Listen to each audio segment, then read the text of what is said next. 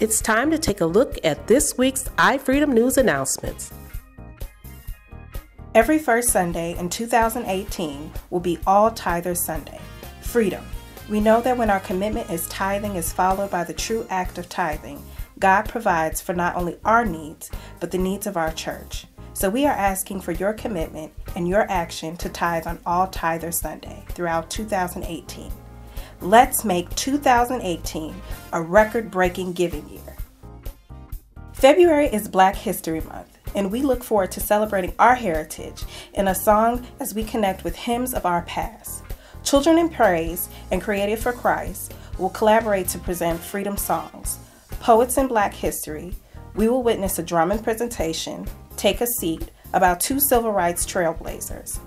Freedom Expressions will end the month with an inspirational call to God. Lent season starts on February 14th through Good Friday. Color this year for Word on Wednesday are gray and violet, along with our black cross. Crosses can be purchased in the lobby beginning Sunday, February 4th. The Junior Usher Board will be back in service the second Sunday in February. We're asking all who are interested and all of our past Urshas, please meet Shalonda Hall in the activity room immediately after service. The Women of Purpose will resume their powerful gatherings beginning this Saturday from 10:30 a.m. till 12 p.m.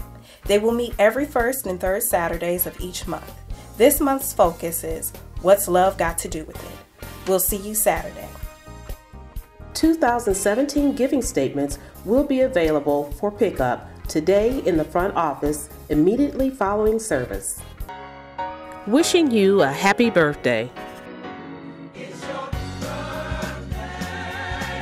It's the day that you were born. It's the day your mama brought you home. It's a special day. Let us celebrate. And those were your iFreedom News announcements for this week. May God continue to bless you and your family.